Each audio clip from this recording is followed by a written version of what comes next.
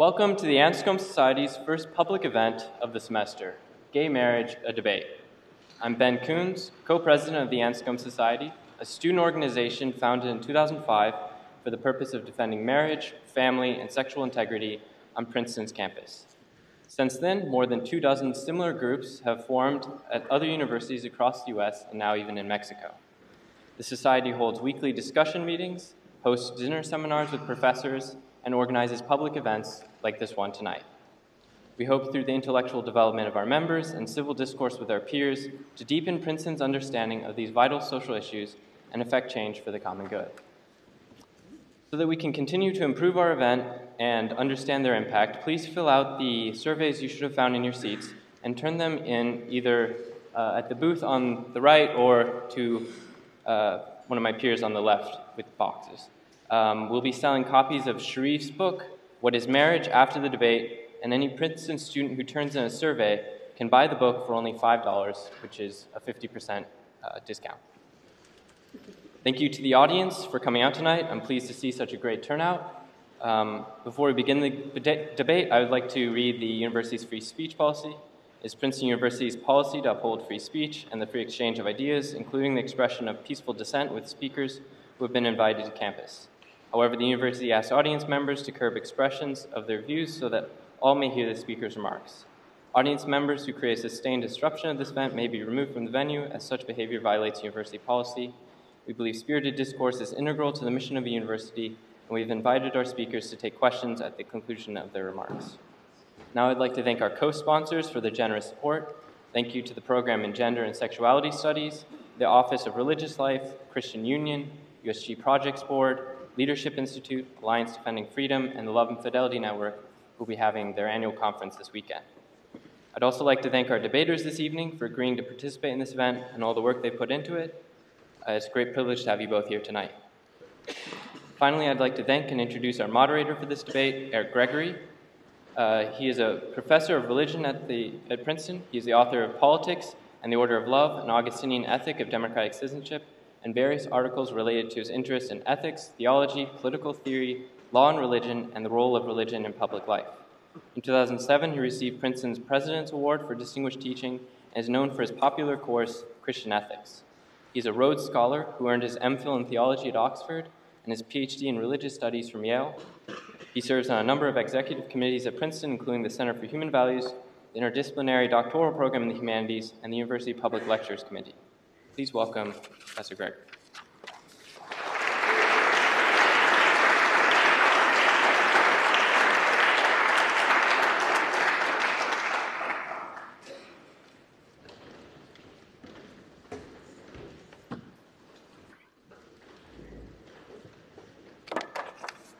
Well, friends, let me add my welcome and gratitude to our many sponsors for this event. Can everyone hear? Is this too loud or is it fine in the back row? Okay. My happy task as moderator is to keep us on time and to help facilitate the conversation. Before introducing our speakers and format for this evening, I might mention, though I probably don't have to tell you, that many debates about our topic, even in the name of civility, can become a source of confusion, scapegoating, bigotry, and mean-spiritedness, sorts of things Princeton works hard to avoid. Universities, at their best, aspire to be a space of free inquiry, disciplined by the virtuous giving of reasons, vulnerable to disagreement, about everything from the most technical aspects in your major to issues of public concern and different visions of the common good. It is good for places like Princeton to provide forums like this one, especially in ways that raise fundamental questions about law, morality, and political community at a level beyond what we too often find in our public discourse today. Some may deny that a debate on our topic is still relevant or warranted. And I'll say I particularly appreciate the recent posters where I was renamed Elric, son of Gregory, or Kyle, for those of you who saw them. But let me suggest that our resolution, as stated, implicates all of us in ongoing discussions, including sometimes fierce internal disputes within many diverse communities, including the LGBTQ community and various religious communities, among others, regardless of views about homosexuality. So at this point, it's worth highlighting our resolution itself, which appears behind me, because it is meant to raise perhaps more focused, more interesting, and more complicated questions than you might anticipate. So our resolution is resolved: the case for same-sex marriage has a rational limiting principle, and changing marriage law accordingly would strengthen the institution of marriage. Now, I will leave it to our speakers to frame their approach to the resolution, but note it includes two parts, which asks our speakers to express commitments about marital monogamy, and helps us as a group perhaps at least achieve disagreement, something that's very hard to do, about the nature of marriage as an institution, the appropriate role of the state in regulating marriage, or even recognizing certain relationships and not others. So the resolution aims to solicit responses based on the relevant work of our two distinguished speakers, perhaps to identify common ground about the purposes and goods of marriage that may put them both at odds with other views. Even as I suspect, and I know, we will also find many differences between them. Professor Stephen Macedo is the Laurance S. Rockefeller Professor of Politics and the University Center for Human Values. He writes and teaches on political theory, ethics, public policy, and law, especially on democracy and citizenship, diversity and civic education, religion and politics, and the family and sexuality. His current research and forthcoming book is called, quote, "Just Married: Same-Sex Couples, Monogamy, and the Future of Marriage," to be published by Princeton this spring. In that book, he defends same-sex marriage, marriage as a civil institution in law, and monogamy between two people of any gender, from the standpoints of justice and the common good. Sherif Girgis, from the great class of 2008, majored in philosophy at Princeton, graduating Phi Beta Kappa and summa cum laude. His senior thesis on sexual ethics won prizes for the best thesis in ethics and the best thesis in philosophy. He also won the National Dante Prize. After Princeton, he earned a B.Phil in moral, political, and legal philosophy as a Rhodes Scholar at the University of Oxford, and he is now pursuing a PhD in philosophy at Princeton and a JD at Yale Law School. In addition to numerous articles in academic and popular venues, in 2012, he co-published with Ryan Anderson and Robert George, "What is Marriage? Man and Woman, a Defense," which defends conjugal marriage of one man and one woman. So our format is each speaker will offer remarks for about 20 minutes or so, followed by 5 minutes of response, and then 5 minutes of further interaction between them, and then we're going to open the floor for 40 minutes of question and answers, perhaps ending with some brief closing remarks. So, without further ado, please join me in welcoming Professor Macedo.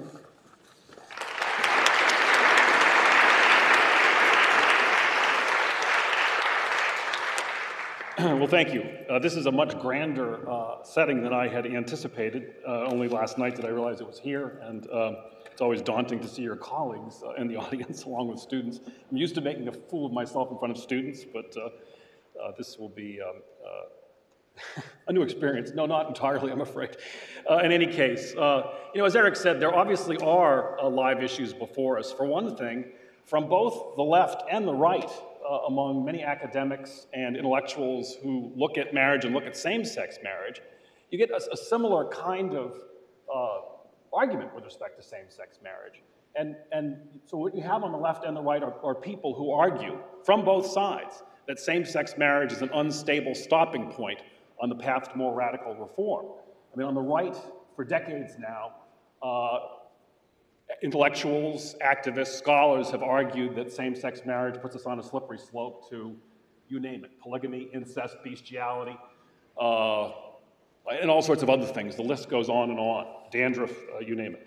But on the left as well, there are many scholars who argue that especially if you're a political liberal or you believe in a principle of state ethical neutrality, if you're committed to the state being fair to the range of conceptions of the good life that exist in our society, then marriage as such is a way of unfairly favoring in law a particular kind of relationship that not everyone honors and esteems. So there are many scholars on the left, in fact, who argue that, yes, we should be moving in the direction of polygamy, a newer form of polygamy, not patriarchal polygamy, but a more egalitarian form of polygamy gets hypothesized by these scholars. And there have even been some who have argued that incest, if it's among adults and they're not planning to have children and so on, purely consensual, that too ought to be something that we re-examine the strictures on, and other arrangement as well. So the question of whether, how same-sex marriage relates to the institution of marriage and the institution of monogamy, and whether more radical changes are in the offing, is in fact a very live question among scholars, ethicists, intellectuals, and so on. So I want to ask three questions in these very brief remarks in order to get at the question that's been posed for us. A variation on Sherif's question in his co-authored book, What is Civil Marriage? Why same-sex marriage and why monogamy? I'll just focus on monogamy as the limiting theme here, and we can talk about other issues if you wish. Now, why civil marriage? Marriage is obviously both a sacrament or a religious ceremony with different meanings depending on the religious community, and a civil institution that helps define the entitlements and opportunities of citizens, the members of our political community. That political community is organized under a constitution that bars religious establishments, guarantees religious freedom, demands respect for individuals' equal basic liberties, and prohibits invidious forms of discrimination that can't be publicly justified with good reasons and evidence. Now, it seems to me that Sherif's book has done, actually, I think, a good job of defining marriage as it's understood within the Catholic tradition, and as I would say, a certain kind of perfectionist sexual ethic, but I don't think it does a good job at all of defining marriage as it exists, or defending marriage as it exists now in the United States. And one of the points I want to make is that marriage as it exists now in the United States is very well suited to same-sex couples. In fact, there's an article from 1996 by David Chambers, a law professor at Michigan that I'll draw on a bit here, who makes the case very strongly that the legal incidence of marriage, the dimensions of marriage in law as they existed in the United States back in 1996 were extremely well suited to same-sex couples, and in fact, in some ways were better suited to same-sex couples than heterosexual couples, for a reason I'll mention. But in any case, let's think about what marriage amounts to in the United States now. There are two broad dimensions to it. The one that gets focused on in the public debates typically is the symbolic dimension, the expressive dimension, what marriage means, what it means to enjoy the status of marriage in our society. And I think that's very important because it has great resonance in our society, more resonance than in many European countries where same-sex couples and gay and lesbian movements have been less enthusiastic about marriage, and they see it less as an important marker of civil equality, but it matters here. But there's also, and obviously extremely important, all the legal dimensions of marriage, the legal incidents of marriage, as they're called. There are 1,100 federal laws that touch on these incidents in one place or another, and marriage rights and obligations are mainly defined by state law, with some variation across the states. So these are hugely important. Let me just say a couple of words about these first. I mean, there are three broad purposes that they serve. They acknowledge these legal incidents of marriage, couples' affective and emotional bonds, to put it that way, their closeness. The laws of marriage recognize and support the very close relation that spouses have and facilitate that close relation through things like immigration and naturalization privileges, the right to visit your spouse if they happen to be in prison, things like that. Also, of course, recognizing the closeness of spouses as surrogate decision makers, being able to act as next of kin. Now, it's often said that these incidents of marriage are benefits, as if they're kind of rewards for being married, things that the government does to reward people for being married. But actually, they're a balance of rights and responsibilities. There are special obligations and responsibilities that married couples bear to one another. You can't simply disinherit your spouse. You can't throw your spouse out of the homestead without a good reason. When the marriage breaks up, judges will be involved, making sure that the division of marital property is equitable. So, and of course, married couples file jointly in federal tax returns, and that exacts a marriage penalty when married couples both have reasonably good incomes. The reason is a fairness reason, the idea being that married couples can live more cheaply by pooling their resources and living together than they could by living singly, so it's thought to be fair, but it imposes a special burden rather than a reward out of fairness towards singles. It's at least one way to look at it. Secondly, all these incidents facilitate parenting relationship that married couples typically enter into. And finally, of course, they recognize spouses' economic interdependence on one another. And the reason why these incidents suit same-sex couples extremely well, and these are the utterly important features of what it means to be married. The reason why they suit same-sex couples extremely well is because of the major change that took place in marital relations in the 1950s, 60s, and 70s, where the differentiated roles of husband and wife and the dependence of wives on their husbands was rooted out of the law, where husbands and wives became equal under marriage, where the rights and responsibilities of husbands and wives became equal. And marriage was no longer as essentially a relation of a husband and wife in gender role differentiated roles. It's because of that, and that's really the great revolution associated with marriage and family life in the United States and more broadly in the last 50 or 60 years, the gender revolution, women's equality. That's a revolutionary change. Same-sex marriage fits very comfortably into that institution of marriage in which men and women, spouses, are equals and are free and often encouraged to earn a living and share equally in home responsibilities.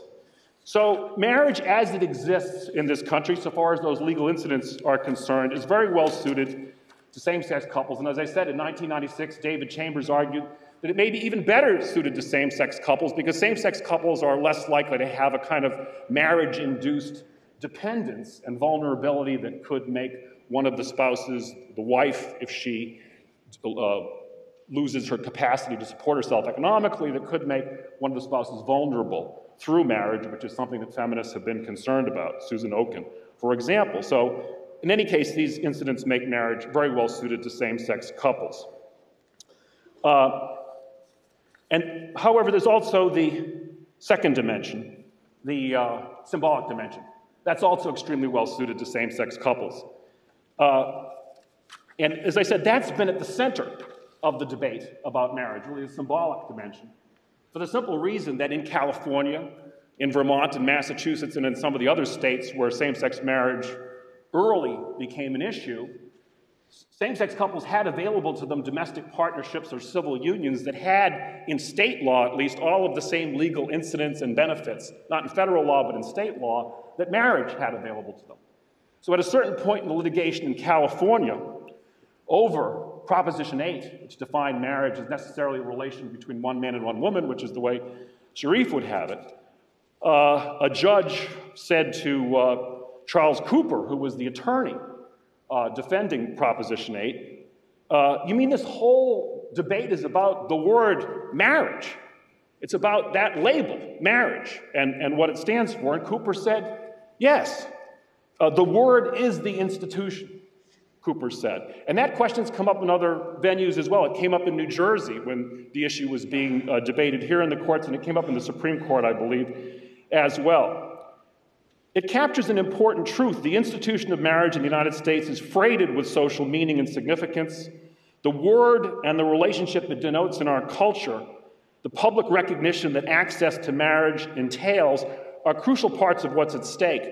I'll quote Kristen Perry, the lead plaintiff in the challenge to California's Proposition 8. Marriage, she said, would provide access to the public moral language to describe her relationship with her partner. And I quote, I'm a 45-year-old woman. I've been in love with a woman for 10 years, and I don't have a word to tell anybody about that. Marriage would be a way to tell our friends, our family, our society, our community, our parents, and each other that this is a lifetime commitment. We're not girlfriends, we're not partners, we're married. Marriage involves, here and now, the public declaration and social recognition of a mutual commitment of a distinctively extensive sort. Let's say this, marriage in America is generally understood as an exclusive and long-term commitment aspiring to permanence between two people who love one another, share a household and sexual intimacy, and who promise to love and care for one another through all of life's trials. sickness and health, till death do us part. Hopefully. Spouses are expected to care for one another and be there in time of need. For most younger couples, children are expected to be very central. Having and raising children together is profoundly meaningful. And children provide one important reason for keeping a marriage healthy and stable. The well-being of children is one good reason for the state to take an interest in marriage. But for some younger couples and many older couples, raising children together is not what their marriage is centrally about. As the Massachusetts Supreme Court put it in extending marriage rights to same-sex couples, and I quote, "The exclusive and permanent commitment of the marriage partners to one another, not the begetting of children, is the sine qua non of civil marriage." And many same-sex couples share with heterosexual couples the wish to be married in the eyes of society.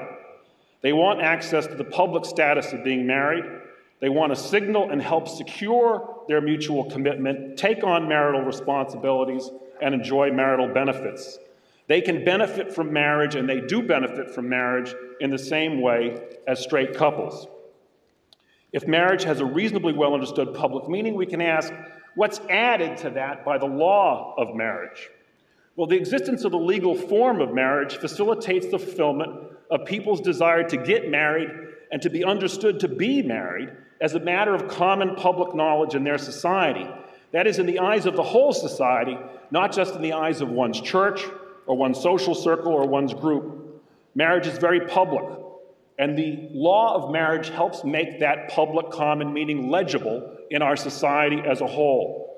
When people know you're married, all sorts of presumptions follow. If you say, that's my spouse, that's my husband or my wife, everybody says, oh, okay.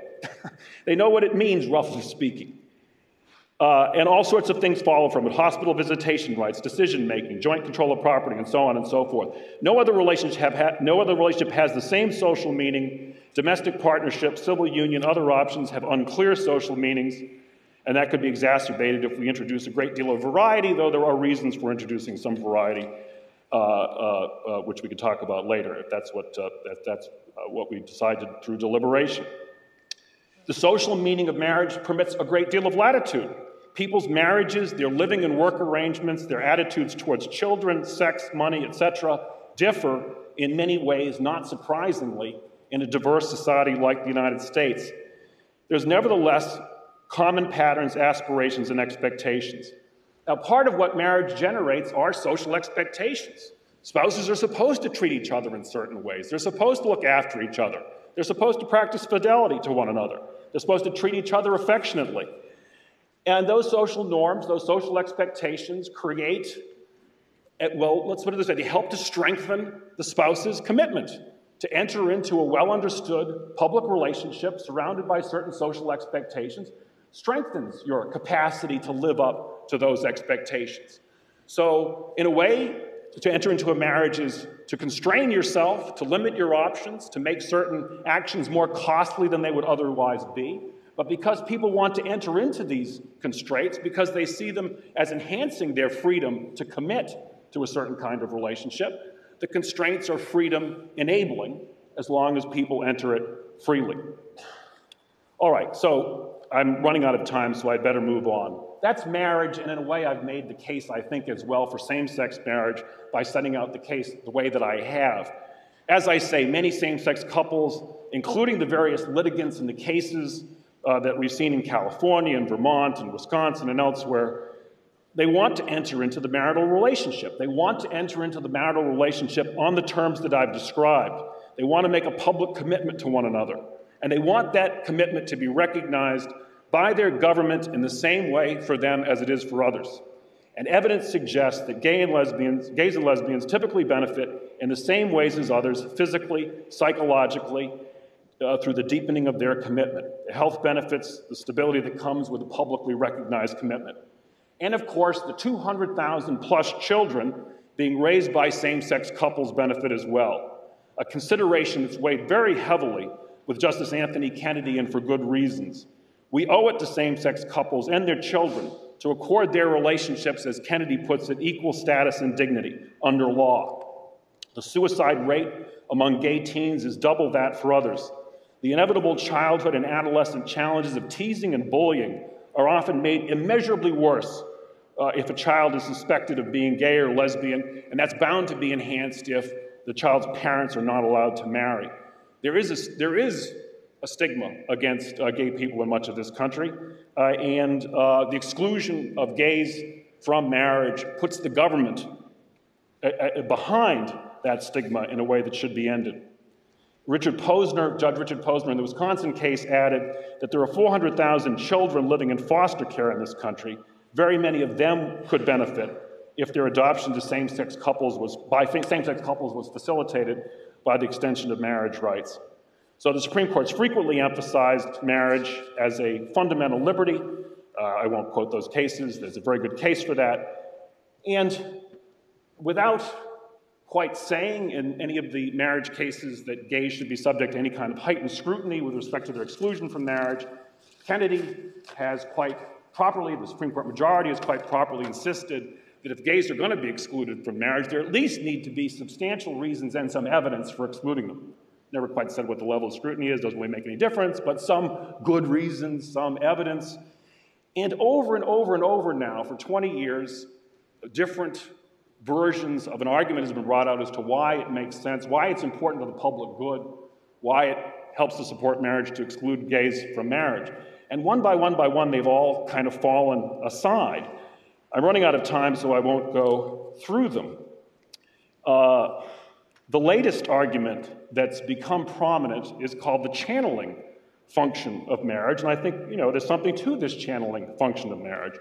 It was the basis on which I think the court in Louisiana, the only federal court that has upheld the exclusion of same-sex couples from marriage since the Windsor case, this is the one of the sort of 18 or 19 cases in which same-sex marriage rights were not required by a federal court. It was on this basis that the judge there upheld the definition of marriage as involving one man and one woman. It came up as well in Wisconsin and Indiana a couple of months ago when Richard Posner was one of the judges, and the oral argument in that case is well worth listening to. It's on the web, and his opinion is terrific, in my opinion. He asked, well, what are the reasons for excluding same-sex couples from marriage? What public interest is advanced? How does it help to protect marriage to exclude same-sex couples? Tradition, the attorney said, the assistant attorney general, I think it was, tradition. Well, Chairman Posner says, tradition, wait a minute now. Tradition, that people would have said that in support of Loving versus Virginia, which excluded, which said marriage was restricted on the basis of race, that if one person was white, couldn't have a marriage to a person of another race. So tradition can be good or bad. Just citing tradition, if what you mean by is a history of practice, is not a reason. What's your reason? He said, what's the common sense reason? What's common sense evidence? His voice got higher and higher pitched. Eventually, the attorney did come to this channeling argument, which is the argument that, and I'll paraphrase somewhat, and this is how Posner paraphrased it. Well, heterosexuals, by having sex, can, if they're not careful, accidentally have babies. And therefore, the state has an interest in channeling heterosexual sex into marriage, because marriage is a good place in which to raise babies. And that interest is not there with respect to gay couples. Okay, so immediately Posner comes back and says, okay, well, first of all, that seems, is there any evidence or any reason to think, since there are many gay couples raising children, that we still would want to have a reason for excluding them from marriage, since many of them are raising children. Do you have any evidence that excluding gay couples from marriage would assist the channeling function, or that somehow including gays from marriage undermines the channeling function? No, said the attorney, I don't have any evidence, and I can't think of any reason, but people seem to think there's a reason. Do you think that's an important reason? And the attorney said yes. He said, well, if there's no evidence for it, are you aware of any studies that are underway to determine whether the channeling function is undermined by same-sex marriage? No, I'm not. Is the state conducting any studies to determine whether the channeling function is undermined? But no, I don't think so. So Posner then caricatures this argument in his opinion by saying, and I quote, this is more or less a quote, I didn't go back to it, heterosexuals get drunk, have sex, and accidentally have babies. Therefore, they can marry. Homosexuals can't accidentally and irresponsibly give birth via their sexual acts. Therefore, they can't marry. And he says, go figure. In any case, we can talk about it. The position that Sherif represents is the one sort of serious philosophical argument, it's the one serious ethical argument for excluding same-sex couples from marriage, or for defending marriage in a very particular way. It doesn't just exclude same-sex couples from marriage, it defines marriage in a very particular way. I'm going to let him lay that out, and then we can talk about it. The position has been criticized quite a lot in the media of various kinds, including in the popular media, and Slate Online and National Review and various other places. I sympathize with those criticisms because I just don't understand how this understanding helps us make sense of marriage as it exists in our country now, and I don't understand why it provides a basis for excluding same-sex couples from marriage. But since I'm running out of time, I'm going to let him explain that, and then we can talk about it. One thing this position does, and maybe it's the only thing I'll say about it, is it makes, because the position wants to include sterile heterosexuals, the elderly, and so on in marriage, which is fine. I mean, of course, they should be included in marriage. It makes not children, but the act that is apt to produce children, the centerpiece of marriage. It's what consummates a marriage, is intercourse or coitus. And this seems to be to misplace the public concern with marriage. I'm just going to say this about the position, and without explaining it particularly. But it seems to me that children provide a reason for being concerned about the stability and health of marriage, for wanting marriage. Children benefit from families that are stable. They benefit from two-parent families. It's true. So children do better with two parents, some of its resources and so on, but in general, it's the best place in which to raise children, so there's a legitimate interest in that. But it isn't the act that produces children that calls for permanence, two-ness, and exclusivity. And that's the part of the argument that I don't understand. I have some quotations and so on, but I won't burden you with them. This argument has not been aired in any court cases lately from what I can see. And I don't think it has a grip beyond a rather narrow group of, this is my contentious characterization, but beyond a rather narrow group of philosophers and some others who accept certain premises that are vastly, widely rejected in our society, including the use of contraceptives, which precludes marriage from being consummated, I think, in the way that this argument sees marriage being consummated. But I have to skip that over. I'm just going to add with one very brief word with respect to two-ness. The resolution is phrased in such a way that we look for a limiting principle, as if there's like there should be a principle of marriage that also explains why it's two. I'm not sure that that's the kind of thing we need. I think what we need is to examine how marriage works as a social institution, defined by law in certain ways, to serve a wide variety of social purposes. How does marriage, as designed in a certain way by law, suit the good of individuals, their interests in ways that we can understand and their good, and likewise serve the good of society in a whole variety of ways? And it's at that level that we can discover problems with plural marriage. Some of them are intrinsic and inherent because overwhelmingly plural marriage, as it's been known as polygamy, one husband with multiple wives, there are reasons having to do with evolutionary psychology and sort of obvious behavioral differences between men and women to think that that's not entirely accidental.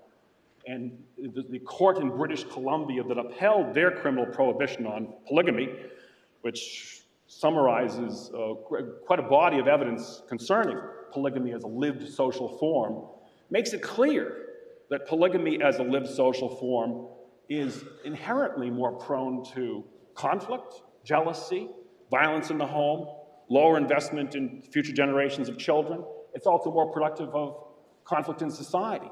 The reason being that complex families in which a husband and multiple wives, but even if it were multiple husbands and multiple wives, were living together in very complicated, in effect, parent and step-parent relations with half relations and so on and so forth, those kinds of families are generally far more prone to conflict, jealousy, and so on.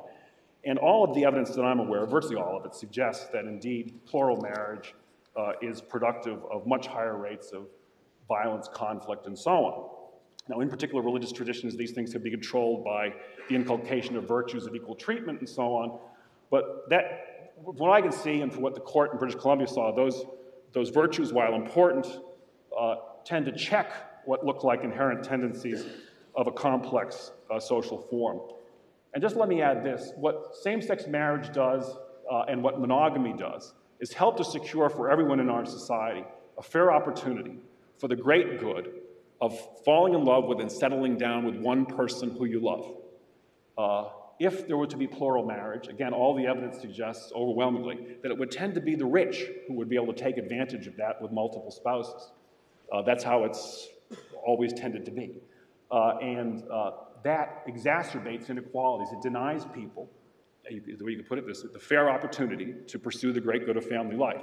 So monogamy tends to go along with democratic equality to a much greater extent than polygamy. Now, you'll notice, by the way, and Charles Krauthammer noted this 15 years ago, none of the societies in which women have become equal and there's gay marriage and so on, is there any great movement towards polygamy? In fact, it's the other way around. Polygamy is hyper-patriarchal. It goes along, it's hyper-traditional. It's in the Old Testament. It predates monogamy. So if there's a slippery slope, it's away from polygamy. And same-sex marriage nudges us on a slippery slope towards gender equality in marriage, towards equality generally in marriage, and towards democratic justice with respect to everyone having the opportunity to pursue the great good of family life. And polygamy as a lived social form is at the other end of the spectrum, as I say, hyper-traditional, hyper-patriarchal, and hyper-hierarchical. So I'll just leave it at that.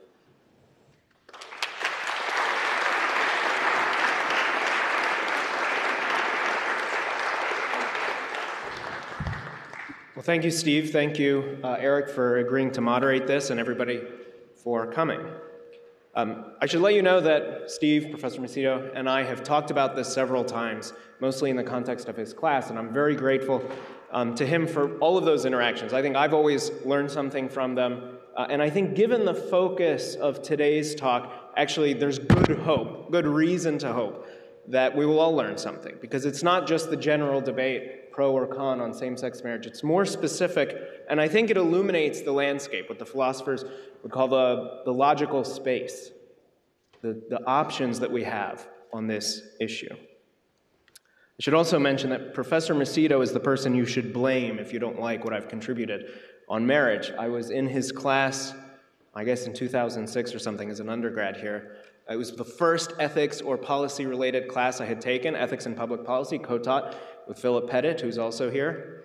And Professor Macedo had the topic, had the lecture on same-sex marriage, and he was presenting Robbie George's argument, and he was doing his very best to give you the most sympathetic take on that argument. And I remember sitting kind of at the top of the room in the Friends Center and thinking to myself, there's something there, but it needs development.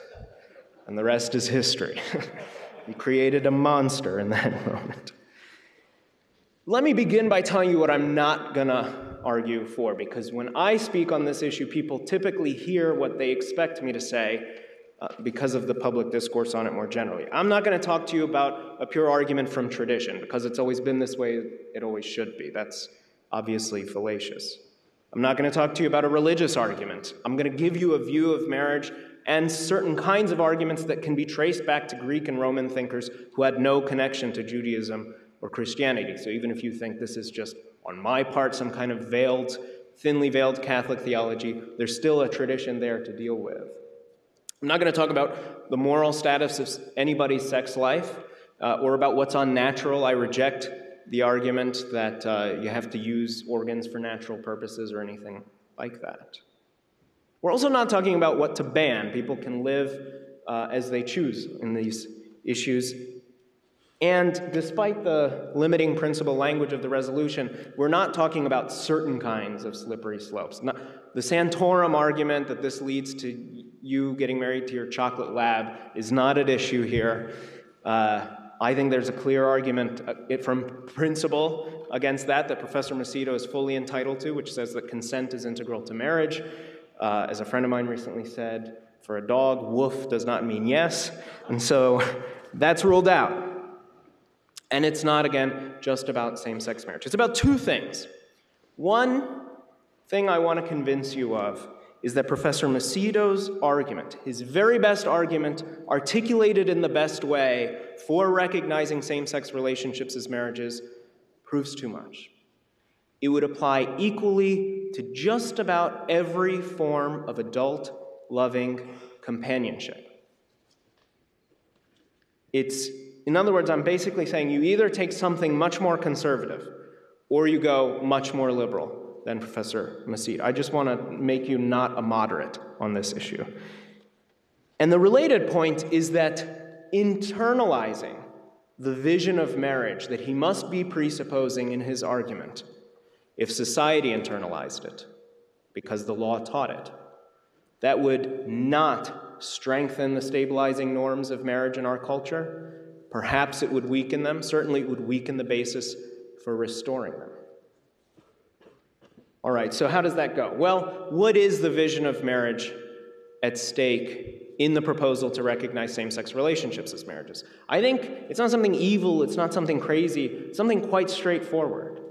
It's the idea that what distinguishes a marriage, what makes it different from other forms of relationship, is that it's a deep emotional bond in the context of commitment, right? It's what you might call a kind of pure companionate vision of marriage. And I think that view cannot explain what makes marriage different from any other form of companionship. It's the permanence, the exclusivity, the monogamy, even the idea that marriage is inherently a sexual relationship, that I think it's very hard for the kinds of arguments that get pushed for same-sex marriage to explain. If marriage is distinguished by a certain kind of deep emotional bond, that's what sets it apart from other forms of caregiving, there's no reason of principle, for example, that it should take a permanent commitment to get off the ground, right? The very deep romantic or emotional bond that's distinguishing it from other forms of love is not itself something that is permanent. There's no reason to think that when that deep emotional or romantic hue goes away, the thing has reverted to a different form of love, that it would be inauthentic to stick with it as a marriage. This is something that Andrew Cherlin, a same-sex marriage supporter, describes and defines as an expressive individualist conception of what makes a marriage. And he himself says that this kind of soulmate view, which is not specific to same-sex relationships, which many opposite-sex couples understand themselves to have, cannot explain the norm of permanence. I think the idea that marriage requires an exclusive commitment to get off the ground is harder to explain on this view. If what really makes it a marriage is a certain kind of deep emotional bond or the personal fulfillment of the couple as such, then yeah, for most people by temperament or taste, pledging exclusivity will promote that, but many people report the opposite, that having a by agreement, openly, sexually non-exclusive relationship actually deepens the emotional bond, the romantic commitment that makes it different from other forms of companionship. And I think there's no basis of principle for saying that isn't a marriage. The idea that marriage is inherently a relationship of two people, I think, is also going to look arbitrary, discriminatory, just a kind of hang-up, kind of arbitrary attachment to tradition, if what really makes a marriage is a certain kind of deep affective communion. There's no reason in principle that three men, for example, can't have all the companionship that two men can have, cannot throw their lot together, be committed to for the long haul, to sharing all the burdens and benefits of common life, want to present themselves to the world as a unit, to be on each other's deeds, to avoid the stigma of being excluded from marriage, to avoid stigma for their children as well. So permanence and exclusivity and monogamy, I think even the idea that marriage is inherently a sexual relationship becomes just a matter of overall and for the most part, not a basis of principle. The reason is that on this view, what sex contributes to marriage is fostering and expressing a deep emotional bond, is deepening that emotional intimacy, that really a matter of degree, which distinguishes marriage from other forms of communion on this view. But of course, in that respect, sex is one of a number of activities that promote vulnerability, intimacy, openness, and mutual knowledge. So there's no basis of principle for saying two people who can't be in a sexual relationship legally, who are in a platonic bond, two sisters or something like that, couldn't have whatever it is that grounds the public case for recognizing them as a marriage. There'd be all kinds of differences in their relationship, but none, I think, that touch the public case on this view of marriage for legal recognition. This isn't just something that I say, it's not just something conservatives say, it's increasingly something that progressive proponents of same-sex marriage say. So Elizabeth Brake, for example, a philosopher, I think at Calgary, maybe she's at Arizona State now, she has published an article called Minimal Marriage and expanded it into a book that says, yes, justice requires recognizing same-sex relationships. It also requires recognizing relationships of every size and combination of genders and distribution of duties, because there's no place for the state to say that some forms of companionship are more worthy than others. The same argument that tells against the traditional view of marriage with regard to opposite or same sex tells equally against requiring two-ness or even a presumption of permanence or exclusivity. 200 or 300 signatories of something called Beyond Marriage. Many LGBT and allied scholars and activists, including professors here, people who were professors here, Cornell West is one of them, have signed a statement saying, yes, justice requires recognizing same sex, but it also requires recognizing multiple partner, multiple household, deliberately, designedly temporary, sexually open, and even non-sexual relationships, because love and commitment are what is relevant to the civil marriage, and there's no basis for us to say which type of love and which shape or size of commitment. So I'm going to return to this point. I'm going to consider some possible objections to this view, some ways for Professor Macedo to justify the middle ground on it. But first I want to say something else about the second half of the resolution, which is, well, why think that this wouldn't just strengthen marriage, to include more couples within the current marriage regime? Why isn't that a good thing? Here I want to start with something that Joseph Raz has written. So he's a legal philosopher at Oxford, no friend of the traditional view of marriage by any means. And he had this to say: one thing can be said with certainty about recent changes in marriage law. They will not be confined to adding new options to the familiar heterosexual monogamous family. They will change the character of that family. If they take root in our culture, then the familiar marriage relationships will disappear. They will not disappear suddenly. They'll be transformed into a somewhat different social form, which responds to the fact that it is one of several forms of bonding, that bonding itself is much more easily and commonly dissoluble. All these factors are already working their way into the constitutive conventions that determine what's appropriate and expected within a conventional marriage. What does that mean? It's pretty simple. It's a truism that the law teaches. It shapes culture. And what the law teaches about marriage will, for that reason, over time and in the long run, shape how people expect spouses to act within marriage, how people themselves are disposed to think of what they're getting into and of what it requires of them.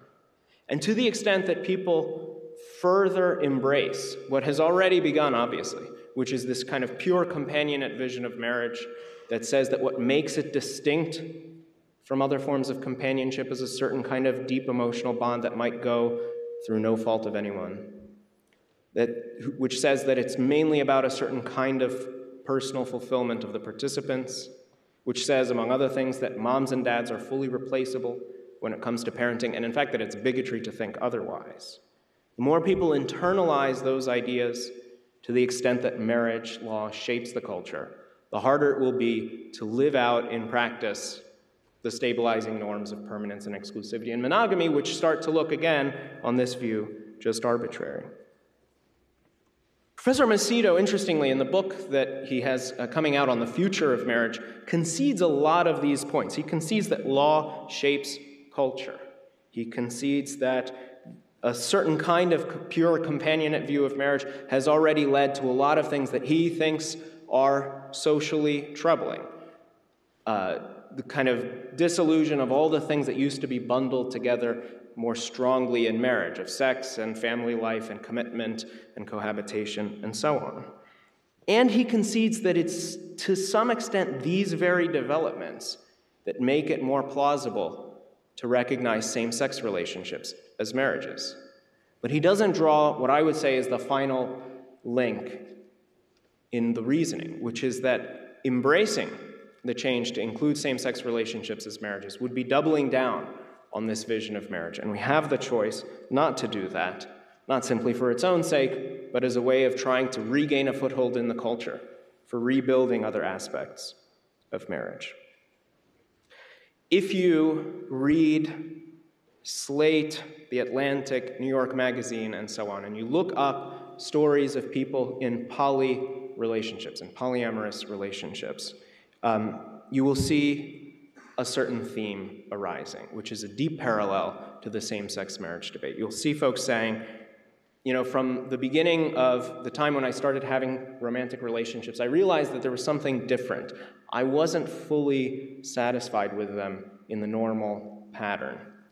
And then I had a multiple partner relationship, and I realized that I had deeper personal fulfillment in those, that I was one of those people, not very socially visible, who found more personal fulfillment in a different kind of bond.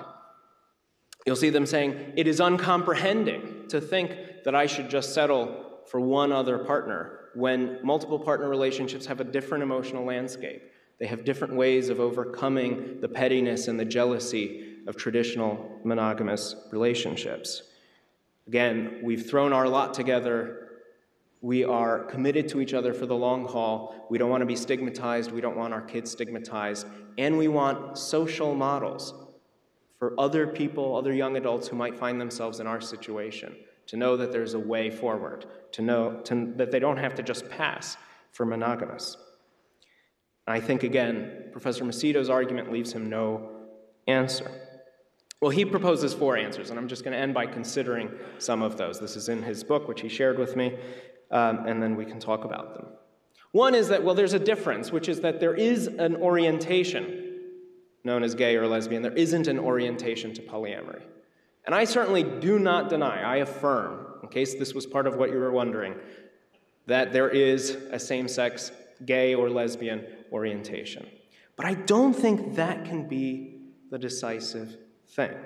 Surely what matters for these purposes is that people have civil access, on Professor Macedo's view, that people have civil access to the kind of relationship in which they find most personal fulfillment. It doesn't matter, it shouldn't matter, which part of their psychology explains that normatively significant fact about them.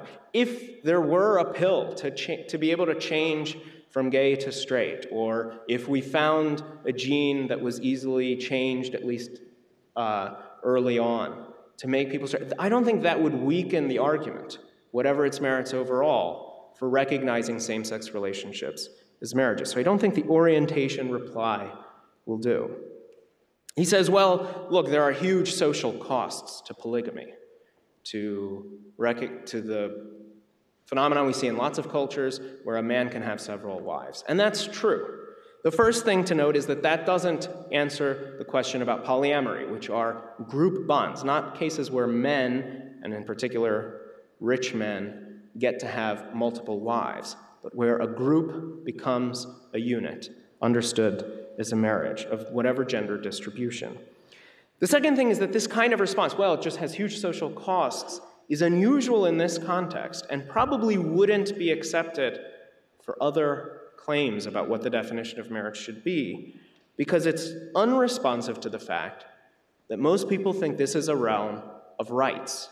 People have a right to recognition of the bond in which they find most personal fulfillment. Again, I think that's the main argument for same-sex marriage. If it turned out that there would be huge social benefits to excluding people in a certain socioeconomic bracket, discouraging marriage among them, I don't think anybody would think that was a reason to do so.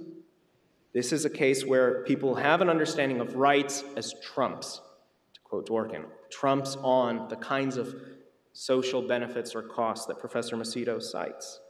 You can think about it in terms of, by comparison to a realm where we do think that the merest social benefit can justify a change in the law. I mean, tax policy, right? We can use tax policy to achieve all kinds of extraneous purposes. We can, if you want to discourage smoking, if you want to encourage education of certain patterns and so on, we can change the tax law to do it. Nobody makes an argument for their favorite tax policy from tax equality.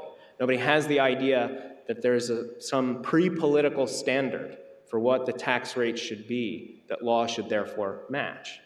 But things are different in marriage, and they're different on both sides, again, of the debate. Professor Macedo himself acknowledges this. At one point in his book, he says, you know, some people say, well, we should use marriage law to teach the idea that biological connection has special value for people. And Professor Macedo says, you know, I think that's right. David Velleman has convinced me in an article that he wrote that other things being equal, it's better for you to be connected to your own biological heritage. It's a part of your social identity. And then Professor Macedo says, but that has nothing to do with marriage rights, a matter of justice, a matter of access to a basic institution. In other words, he's saying just because it's a social benefit, or just because a certain change might produce in this dimension a social cost, doesn't mean we can trump a right. He himself recognizes that it's not any kind of consideration that can count, but only ones that go to the basic access to marriage, which I think requires a vision of what makes a marriage. He says, well, multiple partner relationships involve lots of complexity, and there would be administrative costs. This reminds me of I think the worst argument made in favor of DOMA, the Federal Defense of Marriage Act, which said that for federal purposes, marriage is a male-female union. Some people said, including in the litigation, they said, well, you know, if we required the federal government to pay attention to which states had gay marriage and which didn't, that would be an administrative cost. And so there's some administrative benefit. Some bureaucrat will have slightly less work to do if we just have a single standard for federal law. That was laughed out of court, and for good reason. Finally, he says at one point, those who openly engage in plural marriages are fringe characters, and we should hope that they remain such. And I think the kinds of folks that I'm talking about, that I'm citing from these articles, which are also, in some cases, linking to studies that more systematically look at the phenomenon, would say that that's the kind of argument that would have been made 30 or 40 years ago against gay marriage. That this is just a kind of unusual topic and we should keep it at the social margins. I don't think it's an argument that any of us should admit in the debate about what makes a marriage. So I do think, in fact, that the best arguments for recognizing same-sex relationships as marriages would equally favor these other companionate forms. I'm happy to focus, as both of us did to some extent, on the multiple partner case. And I think that the ways of trying to stop that argument are ones that you would never accept, and rightly so, in my mouth for my own view of marriage. Thanks.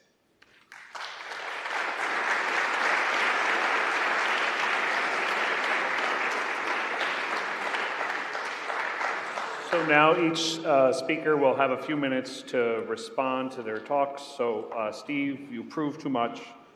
Love's not all you need. You're inconsistent on rights, and you have an unjustified taboo against plural marriage. I won't try to respond to all of that. I'm going to sit here. I will note one thing, which is that Sherif has studiously avoided actually saying what his argument is as to what the principle is that makes marriage two. I'll just read two quotations from the book. The dynamism towards the norms of marriage, two-ness, exclusivity, and permanence, come not from the actual or expected presence of children, which some same-sex partners and even cohabiting brothers could have, and some opposite-sex couples lack, but from the way that marriage is sealed or consummated in coitus, which is organic bodily union. And again, another quote, marriage is possible between only two because no act can organically unite three or more or thus seal a comprehensive union of three or more lives, emphasis added.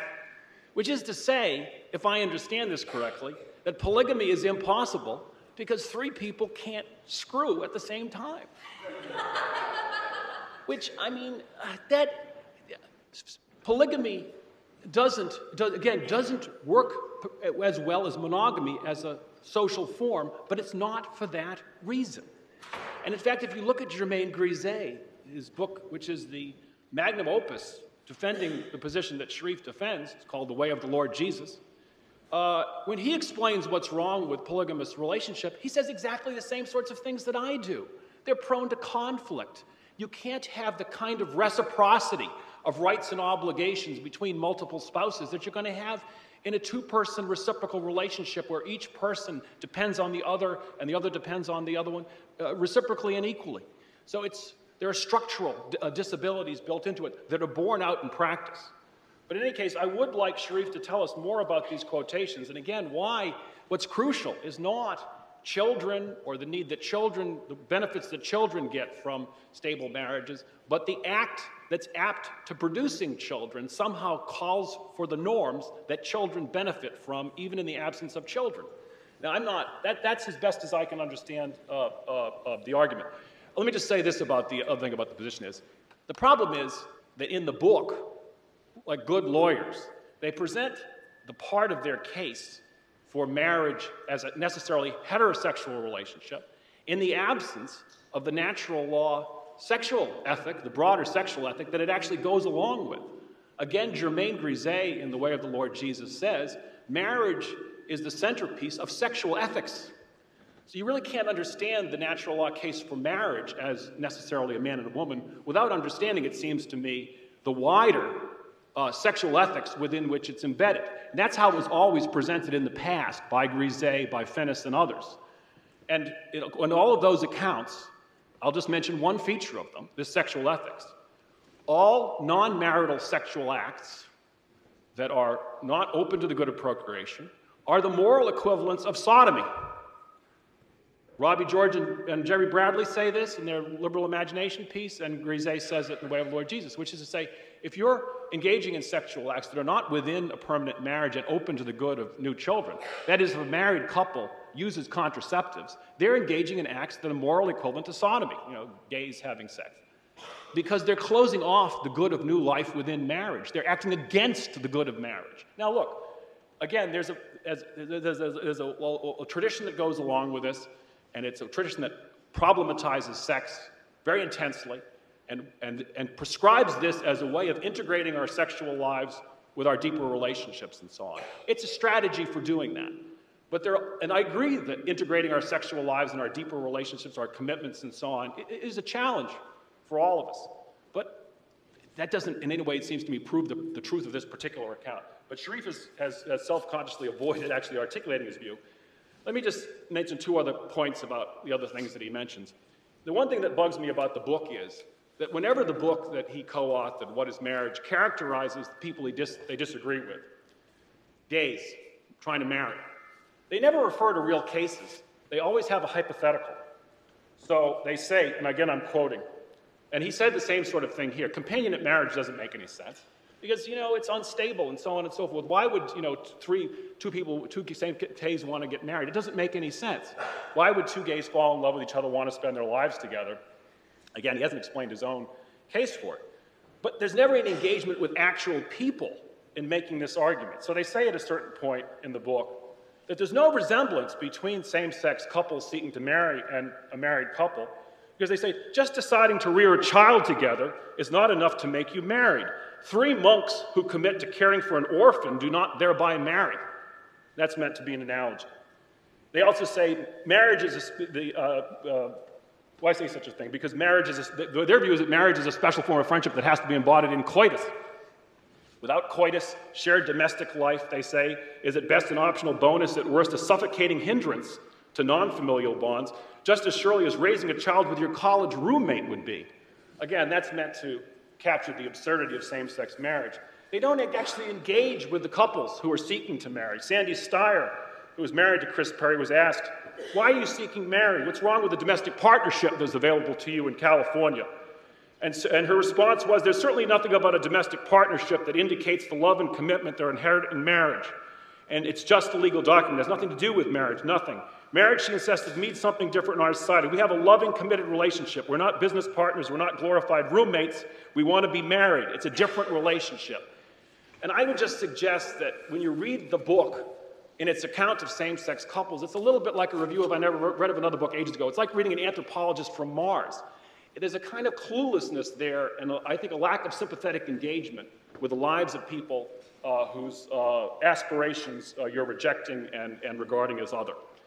And finally, with respect to polyamory, he mentions the Elizabeth Brake article in Ethics and her book. I've gone through all the footnotes, and I've gone through, there's also an article in the Columbia Law Review, Monogamy's Law by Elizabeth Emmons, that also makes an argument for polyamory. Everybody cites the same things, citing the same things, citing the same things, and make it seem like there's a lot of cites to things going on. Robbie George has cited the statistic, which came out on Newsweek, that maybe there are 500,000 people living in polyamorous households in the United States. That statistic was a piece of admitted speculation by a sex therapist from California by the name of Deborah Anapol, who runs this Eastland Institute kind of thing. Her philosophy is called mind-pelvic integration. It's a kind of open marriage, 70s hippie style, trying to do tantric yoga and so on.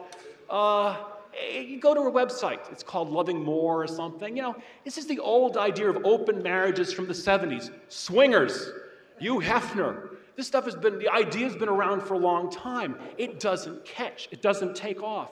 Now, all of the examples that Emmons cites, she cites a book by Ethan Waters called Urban Tribes and suggests that, these urban tribalists that Ethan Waters talks about in his book, they're harbingers of a new form of family life. Well, Ethan Waters lived in San Francisco in his late 20s and early 30s with some college friends. It was like friends, with sex. He slept with her, she slept with him. They became like family. Well, but they weren't seeking to get married. They didn't get married, and now Ethan Waters is married, has kids. I mean, it was a stage of life. It was, well off, 20 and 30-something, spending some time together before settling down, frankly.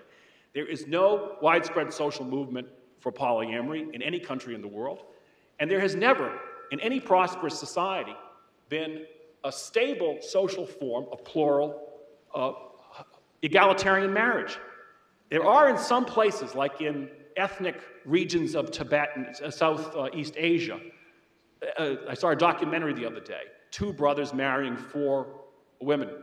Very poor conditions, and the rationalization given to anthropologists who were studying it was, big families, good labor force.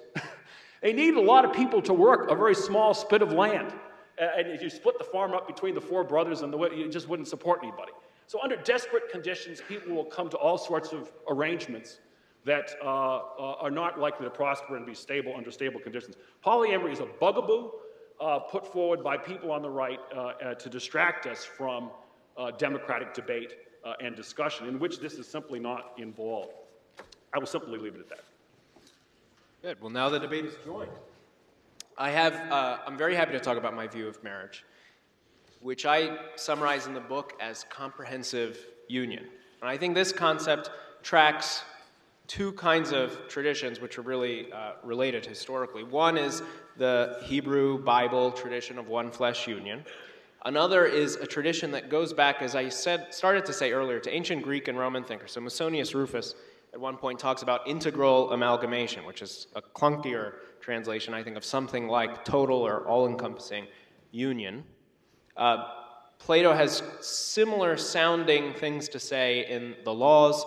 Plutarch, in a more direct way, in his Life of Solon, and in Erotikos, talks about very similar kinds of considerations that explain in a principled way what makes a marriage. So what's that picture? So we think that any kind of community is formed by cooperation towards common ends in the context of a commitment. So this academic community is one example. It's formed by cooperation towards which common ends? Well, truth and knowledge and understanding, and wisdom, maybe in the best case. So its distinctive form of activity or cooperative activity are the activities oriented towards those ends.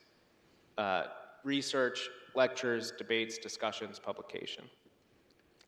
And that distinctive form of cooperation and those distinctive ends also give it its distinctive norms. Norms of academic integrity, of transparency, of publishing all the results even when inconvenient, and so on. And it's in those three respects, unifying activity, unifying ends, unifying commitment, that marriage is integral, that it creates a one flesh or a total union.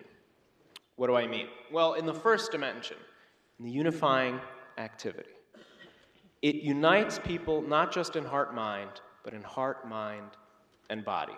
I think that's something people could basically agree to at that level of generality. And that bodily union has something to do with sex. That's, again, I think something that most people on both sides would accept. And here's where people diverge, and our argument is, what makes for bodily union? Why is sex related to that? Well, we say you think about the analogy to a single person. What makes the parts of me, one body, one flesh, is that they're all actively coordinated together towards a single bodily end of the whole. It's, broadly speaking, a kind of Aristotelian argument. And that single bodily end, in my case, is my biological life. And that radical kind of bodily union is possible between two people, but just in one respect, with respect to reproduction. Only in what our law as well as religious traditions have long called the marital act, the thing that distinguishes it as a marriage, are a man and a woman themselves coordinated together towards a single bodily end of the whole that they make up together, of the couple as such, which is their reproduction. So in the marital act, their union of heart and mind is extended along the bodily dimension. Now, why is that not just a kind of fetishism about biology? Here again, I think there's a deep divergence. If you think the body is a real part of the person, it's not just your instrument, it's not just your property, it's a real part of you, then bodily union creates a distinct and distinctly valuable kind of personal union. So whether your views about personal identity might intersect here, might shape whether you think there's distinctive value in being able to extend your union along the bodily dimension in this quite realist way. So it's comprehensive in that dimension. It's comprehensive in the range of goods that unite the couple. Most people understand while a university is oriented to knowledge and understanding, a sports team is oriented towards athletic excellence, or whatever it is that sports involves, the marriage is oriented not just to intellectual goods or recreational goods, but somehow to all of these together. Again, at that level of generality, you'll get agreement. And that fact, I think, is explained by the fact that marriage is inherently oriented, not just to this or that good, but to whole new human beings, new subjects of every kind of good. And what explains that? The point of the examples that Professor Macedo was citing was not to say that gay relationships are like roommates. It's to try to isolate what the principle could be of this connection between a relationship and family life. If the principle was just choice, the choice to make this the kind of community that will rear children, then it wouldn't just be limited to romantic relationships. That's the point of the example. It's an analogy. Analogies are common in law and philosophy all over the place. And we shouldn't just misunderstand what they mean. That was all that was saying. It can't just be choice. What is it? Well, what is it about the form of the relationship itself that makes it related to kids, and through that to the whole range of goods and domestic life? We say it's the fact that the very act that makes marital love, the act that embodies it, is also the kind of act that makes new life. So marriage itself, the relationship embodied by that act, is fulfilled by family life and by the wide range goods that involves. And if marriage is comprehensive in those two senses, in the dimensions of the partners united, in the range of the goods uniting them, then it calls for a comprehensive commitment. Through time, that means permanence, and at each time, that means exclusivity. You can caricature this view. You can say it's just the view that you can only screw, or you can only screw in a certain way, but two can play at that game. I can say of Professor Macedo's view, or of any view that says that sexual relationships are different in kind, that it just fetishizes orgasm. That would be an unfair description of his view, and the idea that what makes marriage, on my view, is just screwing is an unfair description of my view. The question is not, can you give an unfair description of the other person's view? Is there an intelligible description of it that makes clear why it's different from other forms of companionship? The idea that this is just some esoteric thing that Robbie and Ryan and I built in a garage somewhere or something and then imposed on the world in this silly little book is also deeply historically naive. It's ignoring the fact, again, that there are these deep resonances to some extent in Plato and Aristotle, in Xenophanes, Musonius Rufus, Plutarch. I say this with Alexander Nehamas sitting right there. Gregory Vlastos, or maybe it was Price, a historian of ancient philosophy, said that to his regret, as a social liberal, Plato had basically the same view of sex and marriage as Pope Paul VI. That is not because Plato got a letter to his hometown from St. Paul. It's not because he had read Genesis. It's because there was something there to this vision of marriage as a human good. Let me just end by saying that I think Professor Macedo, again, has returned to the reply to my objections of that you would never accept from a conservative. He basically said at the end, there's not enough of them, and they're not loud enough. That's not an argument.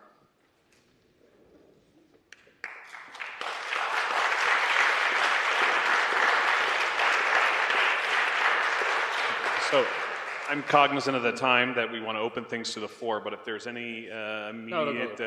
okay. So there's somebody who's going to pass a mic around.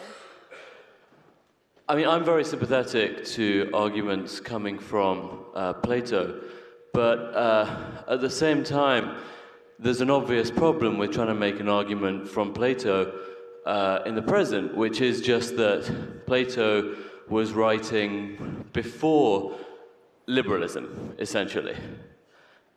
Before there was a realization that, as John Rawls puts it, due to the wars of religion and the fact of competing salvific ideologies over which people are willing to die, we needed to find first a modus vivendi for living together, and second, a way of kind of endorsing that normatively. So that there have to be limits on the kind of coercive power of the state with respect to the good life, and on the expressive power of the state with respect to the good life. So that, to take an example which is far less controversial, so the university example you gave. The University of North Carolina is in a scandal right now where it seems like, by your definition, it might not even count as a real university. But the idea that the law is just going to ban that wouldn't be kind of permitted by the standards of liberalism, because the law cannot. I mean, they may have separate legal reasons in that case, but the law cannot enjoin a certain vision of the good. That's the basic concept here, and I'm not sure how that really either argument is fully understanding that point. It would seem not to me. So I just wondered what you thought about that. Yeah, so I think there are problems with the political liberalism behind the question, and we could have a debate about that. If I just granted that point, I would say I think it tells equally against any kind of marriage regime at all. Any kind of marriage law, yes, it creates certain benefits that people on both sides of the debate can be happy with that can be part of the sort of overlapping consensus. It boosts SAT scores for kids. It creates, more seriously, it creates certain kinds of stability and economic security and psychological security. That's fine. But how does it do that? I mean, Professor Macedo addresses this point. He says, therefore, it's okay by political liberalism to have a marriage law, in response to certain political liberals who say it's not. But the question is, how does it do that? What's the mechanism for those uncontroversially good effects? It's precisely prizing a certain vision of what makes some forms of consensual community special. It's some, whatever your marriage law is, it's going to say these are marital and everything else, whatever its moral status, isn't.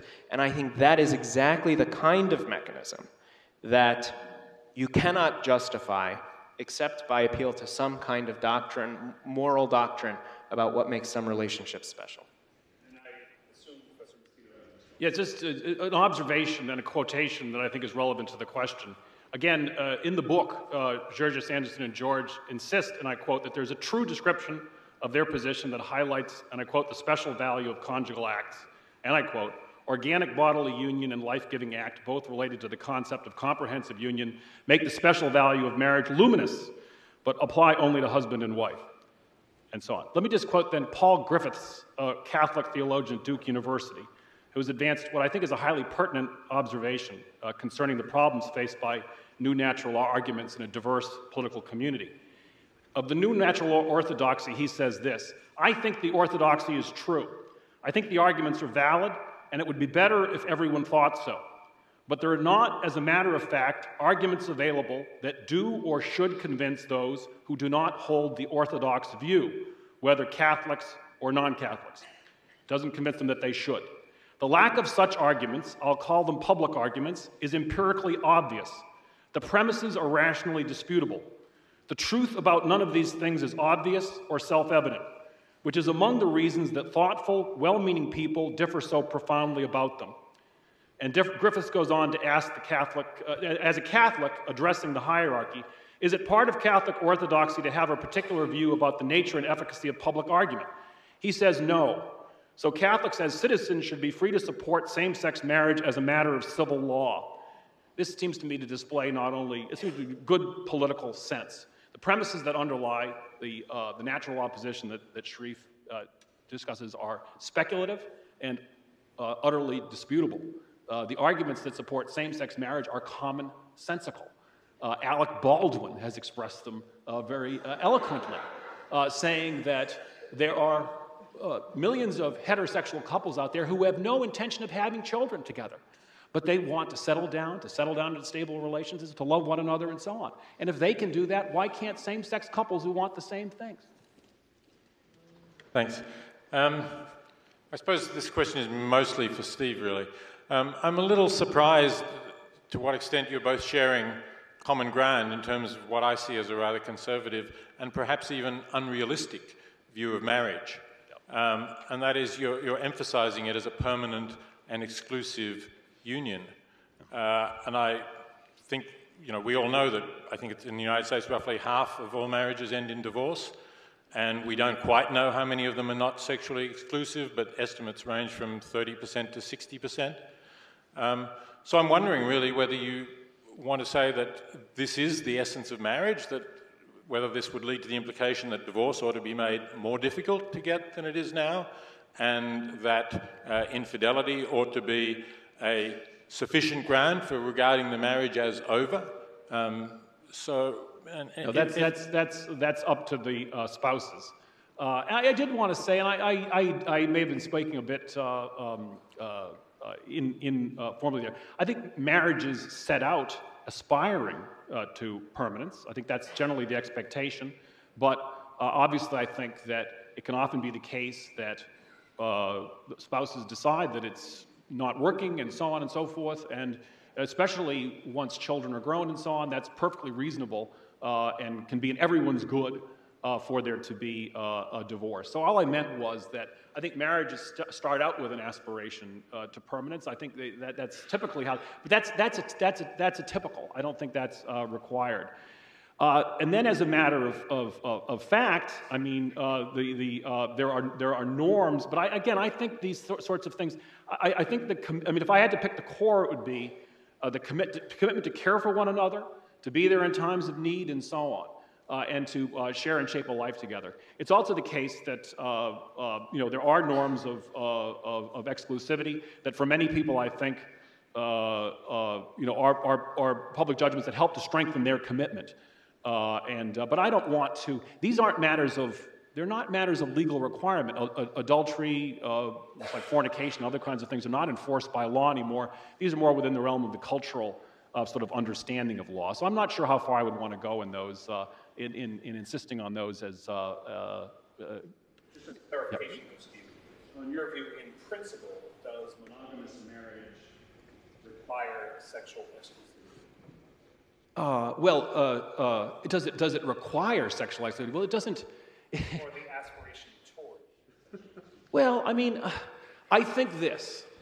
I think that it seems to be a lot of these matters are not settled by abstract principles. I mean, if people want to have an open relationship and they want to agree to an open relationship, they are in fact free to do so.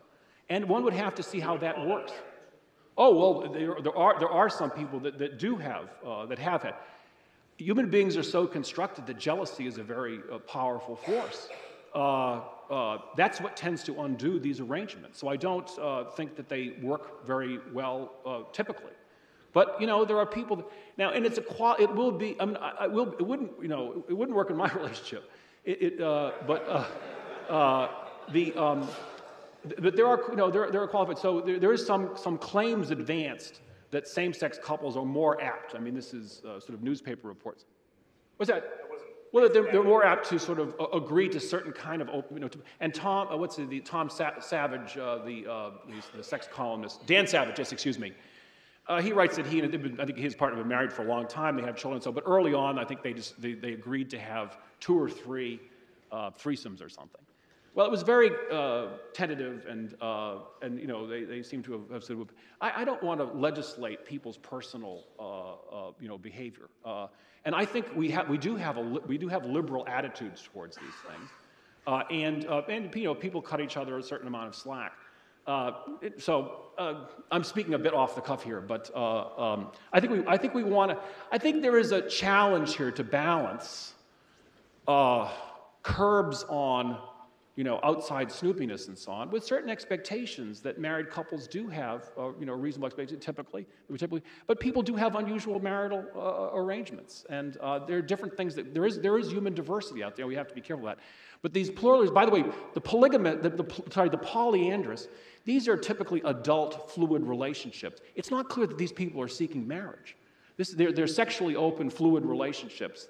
There's no great movement for marriage there, and it's not clear that it even counts as a form of marriage. So I don't think that counts at all. In any case, there's 0 systematic studies of polyamory because it's so rare. As I say, there's not a single systematic study that's cited in any of these works. The Elizabeth Emmons article in Columbia Law Review is 110 pages long, and she has 4 examples of these couples. One of them, they were appearing on the Jerry Springer show. And then there was another one that was involved in a complicated court case, and I mean, you know, it's a big world. Strange things happen, and but the idea that there's a new marital form out there, a new form of social life that's stable, that one can get a grip on, is deeply implausible. Can I just say quickly, at the beginning of Professor Macedo's response, he encapsulated more eloquently and more simply than I did in my opening what's core to his view of marriage. He said, what is the core is commitment and care. And I'm saying, that's right. On the best articulation of this view of marriage, that is all that's at the core. And that's the reason that any other kind of restriction, including the restriction to 2, is arbitrary. Now, if you opened it up and only 1% of the population took you up on the multiple partner relationships, fine. I mean, that it's only going to be 4 to 5%, or maybe by some estimates 6 or 7% that take us up on the proposal to have same-sex marriage. But that's not an argument against it. And I just don't think, and I was going to say that at the beginning, but then Professor Macedo started to contradict himself at the end and said, well, you know, and then there are some changes that, well, if you had those differences, it wouldn't be a marriage anymore, but, you know, there is variety and so on. And I'm all for allowing people to have whatever consensual relationships they want legally. I don't want to legislate in the sense of prohibiting any of those. But there is still the question of what we will and won't recognize as a marriage. Is care and commitment the only principle or not? And I think Professor Macedo, in the span of 2 minutes, sort of went back and forth 3 or 4 times. No. Romantic love and commitment is also central to marriage. Brake wants to do one thing, which I think is, many have argued for something like this, that there are forms of caring relationships which are not marital.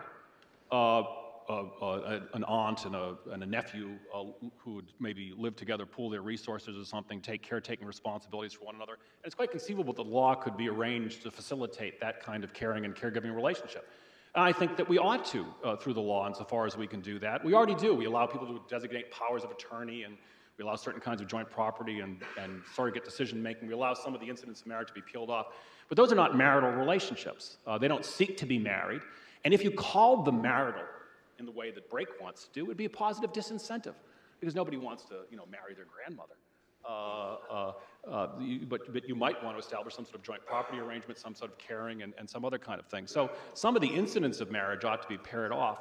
But marriage, and I think you're looking for abstract principles to define the boundaries of a civil institution on the basis of a philosophical abstraction.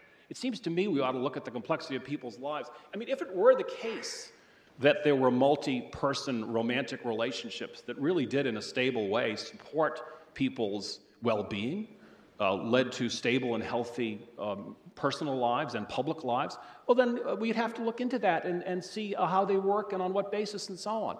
I don't rule these things out a priori, and I don't think that polygamy is wrong in principle.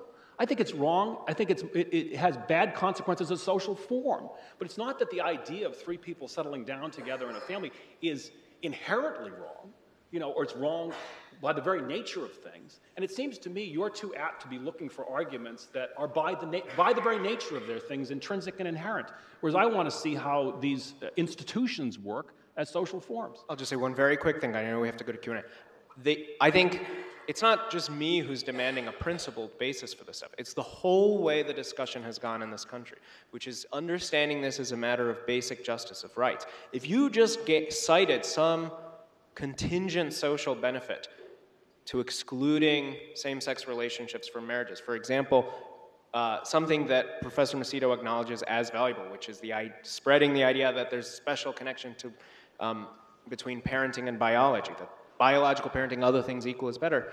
People would say, well, that's not enough to trump a right, and I don't think that these other contingent considerations will do against polyamory.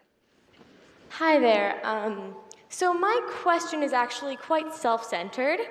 I'm wondering how my parents' relationship, which has been committed for 23 years, and from the outset, having children, creating life, and fostering it, I'm the result, that's been clear from the outset. How does the fact that one person's organs is not inserted in another person's make their relationship not a marriage?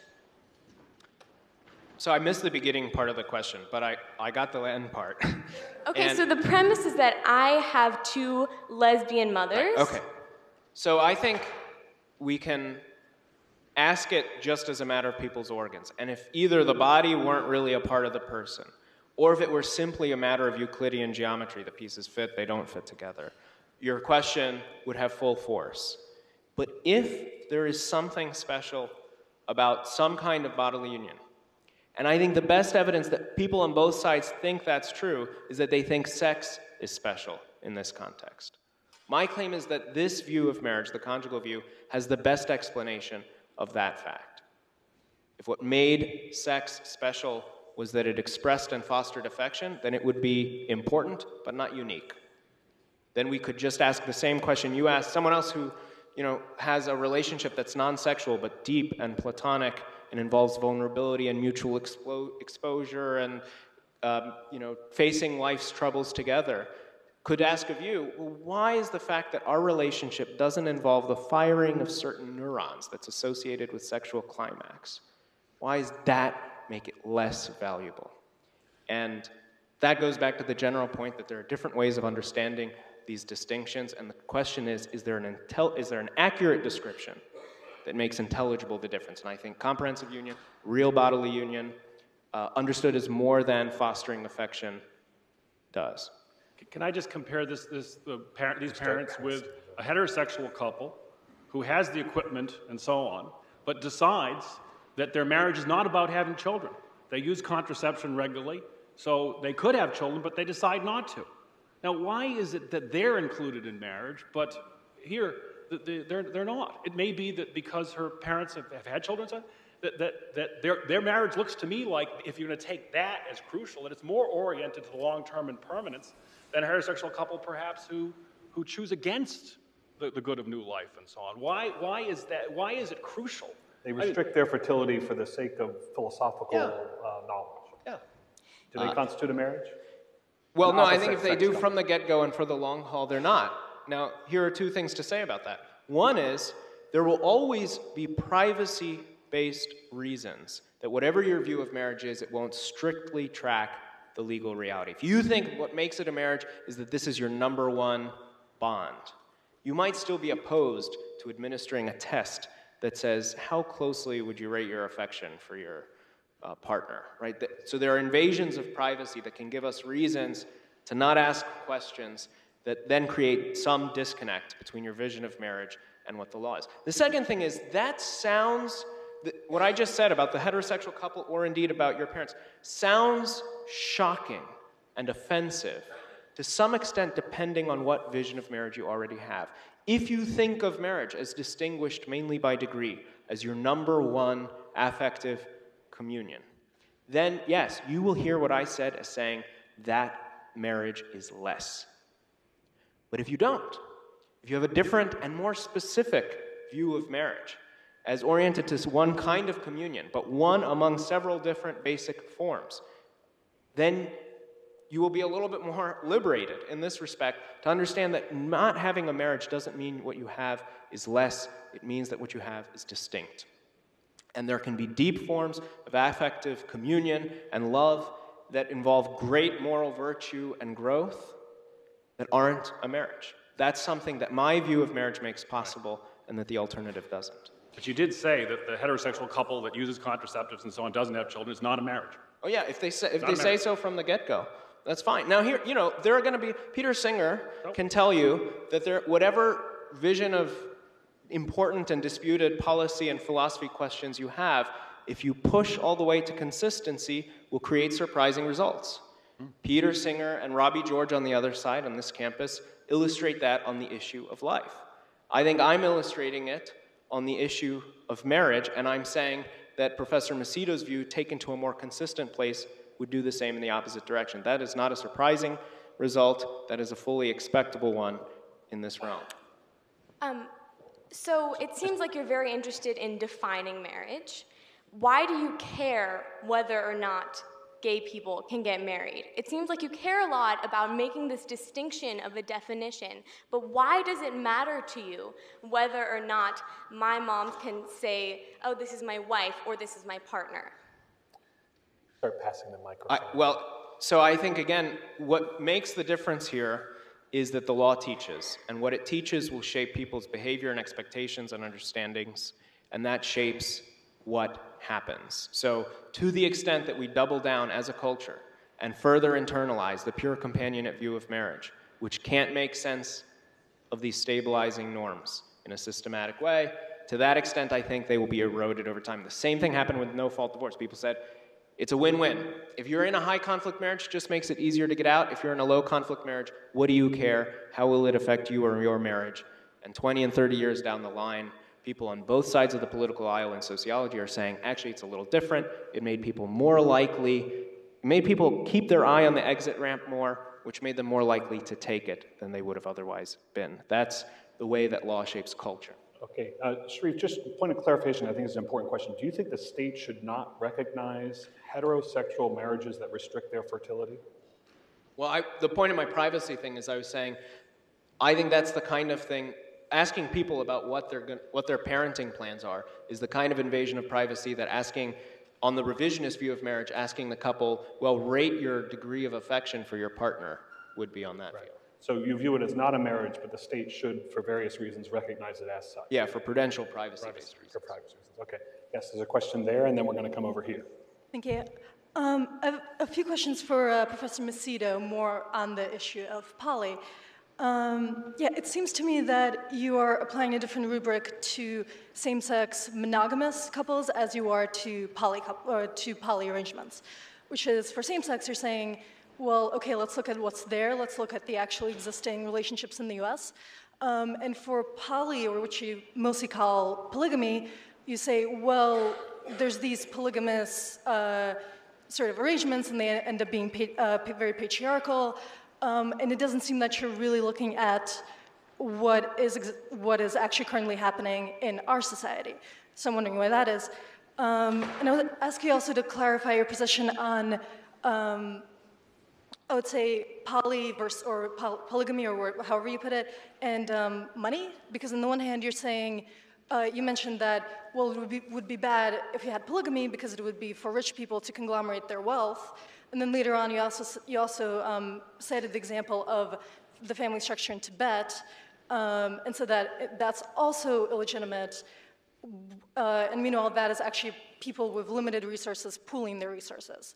So it seems like you're objecting to the rich, sort of this idea of, polygamy would be for the rich, and they would, this would be, incentivize greater wealth division. And then on the other hand, but it's also bad for people with more limited resources to be able to form their own structures around that. So I'd ask you to clarify that. Sorry, and I wasn't sure I heard all of that, but I think what you said is my argument against institutionalized and recognized polygamy, because I'm not talking about the application of the criminal law, I'm talking about what we recognize as marriage, is based on optimality, but maybe there are other things that aren't optimal that we're also perhaps allowing in. Let me put it this way. What I'm trying to do is code as a fundamental right everyone's right to settle down in a recognizable marital relationship, the way that marriage is defined now in the United States, with one other person.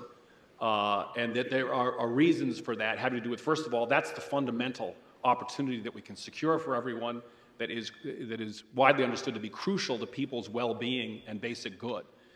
What we know about plural marriages are highly problematic. That doesn't mean we're going to criminalize them. I mean, it's a free country. People are free to live under these arrangements. The fact is, in Utah and elsewhere, it's really been the case that polygamy is not criminalized. What's criminalized is seeking a second legal marriage license.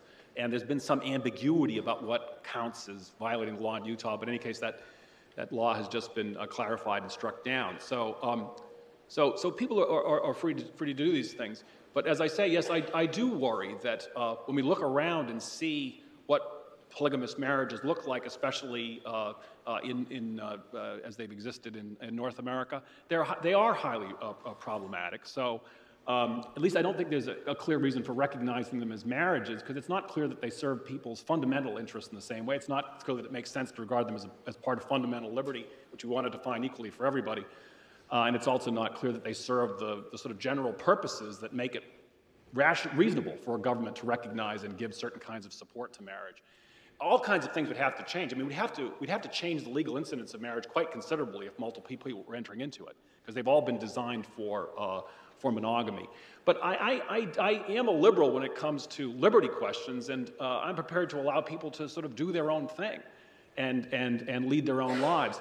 All I was saying was that, and I do tend to have a bias towards systematic evidence, in part because I see marriage as a social institution that has a similar form across the country, that while we live in a very diverse country, it's actually an astonishing thing about marriage that it's an off-the-shelf arrangement, that people can adapt in various ways through a certain range of prenuptial agreements.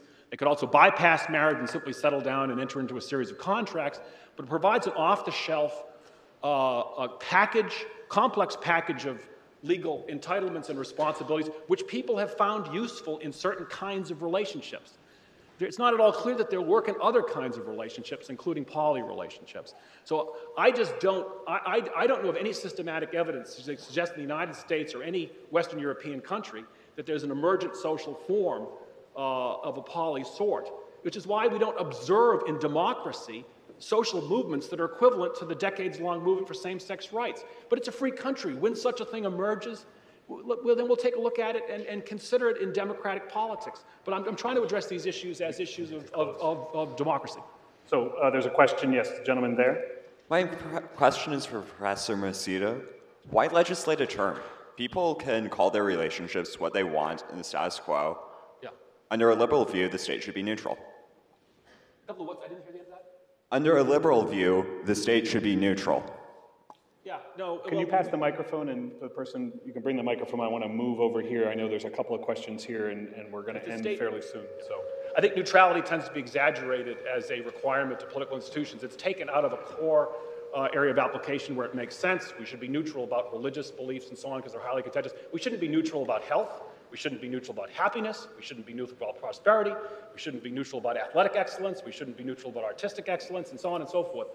And the defenders of neutrality, like Dworkin, actually is not himself neutral. He thinks that the government should support a rich framework of deep and valuable options within which people choose. Actually, when Dworkin got around to discussing marriage in Is a Democracy Possible Around Here book, he says of marriage, he completely throws neutrality out the window. He says of marriage that it's a uniquely important and institution. He says something about marriage that you could no more reinvent marriage than you could reinvent love. And he has no problem at all with it being recognized in the law because he doesn't elaborate on it. But neutrality, I think, is it's a label that's applied to a variety of strategies for being fair. And in fact, there are a multiplicity of ways of being fair to people. I would say that the way we be fair to people with respect to various kinds of relationships is we should be supporting marriage, but also other things too, other relationships that prove themselves to secure equal liberty and people's interests. So these other kinds of caring and caregiving relationships that are not marital, sure, if we can recognize them and support them and so on, then we should do so. But that doesn't preclude us from supporting marriage. And in fact, our government is not, as a general matter, neutral. There are various sorts of broad-based public goods that our government does support within frameworks of equal liberty. I saw a number of questions on this row here. So first, the gentleman in the back. And then we're going to move to you. So you said one of your reasons for not liking polyamorous relationships was that they tend to be problematic. You kind of polyamorous or polygamous? Polygamous. Let's say polygamous. I mean, I'm pretty sure everyone here would agree that if I said gay relationships tend to be problematic, or even for that case, heterosexual couples tend to be problematic, which Dr. Singer pointed out that, 50% and in divorce, that shouldn't be exactly a reason for why I shouldn't be for polygamous relationships. I was kind of wondering, you also said at this moment, not a lot of people are pushing for polygamous relationships, therefore let's evaluate it when it comes up. Well, I think the point of what he's trying to present is that at what point are you going to have an argument to even go against polygamous relationships? Yeah. What is the limit? Well, I think we define the limits on a case-by-case basis. I don't think we look for one very abstract principle, which in Sherif's case, I have to say, has no grip on our society, because it's not how we think about marriage here. It's marriage defined for some other society. We have already had the companionate conception of marriage for many decades. And it is the way that marriage is understood here. So we just have to accept that. And then when it comes to these other things, the other positions on the slippery slope need to be taken individually. Incest. I have a very short discussion of incest because, obviously, allowing siblings or parents and children to have sexual relationships threatens the security of the family as an institution that's dedicated to nurturing children in a trustful environment for the future, and that would be threatened by allowing, if it happens when people are, but we certainly have no reason, we have ample reasons to be concerned about incestuous relationships for all sorts of obvious reasons. And I would just suggest the evidence with respect to polygamy and the account of polygamy is systematic and serious. And the other thing, as I said, was the monogamy, or at least as a matter of legal recognition and admission to these benefits and so on, can be secured for everybody. There's no evidence as a matter of social practice that monogamy can be secured for everybody. Sherif, do you admit that American conceptions of marriage have already gone the way of companionate marriage? Yes, to a very significant extent. I agree it's for several decades, and I would point to the same social changes to pick them out. I would say that in the Tunis, in the presumption of sexual union, in the opposite sex criterion, and many other ways, in a lot of the incidents of marriage that are shaped to family life in a particular way, we still have some of the other conception. And the question is just going to be, which direction do we go? Do we double down on the pure companionate view, which partly requires thinking about the effects of it so far, or do we stop the trend towards it to regain a foothold, to be able to rebuild other stabilizing norms that Professor Macedo and I agree have deteriorated with the advance of the pure companionate view? And the companion view, on your view, is not just wrong, but actually harms the view you hold about one man and one woman. Yeah, it's not that it's wrong to have companionship. It's great to have companionship. It's that it's a misunderstanding of what makes marriage distinct, and that erasing the distinction between marriage and companionship generally is itself what has the harms. Okay. Yes. Hi, thank you. My name is Kristen Beach. I'm a PhD candidate in demography. I study sex, marriage, and fertility, not the ethics or the laws, but what's actually going on. And I have to tell you that the three things are very much studied separately because there is a very large disjoint in the United States and abroad between reproduction and marriage. Half the births in the United States occur to non-married women. So my question is to you, and I guess giving you an example, I don't understand why me and my female partner should have less rights, civil rights, when we make the same kind of decisions in terms of economics and raising a family as a man and his female partner. Thank you.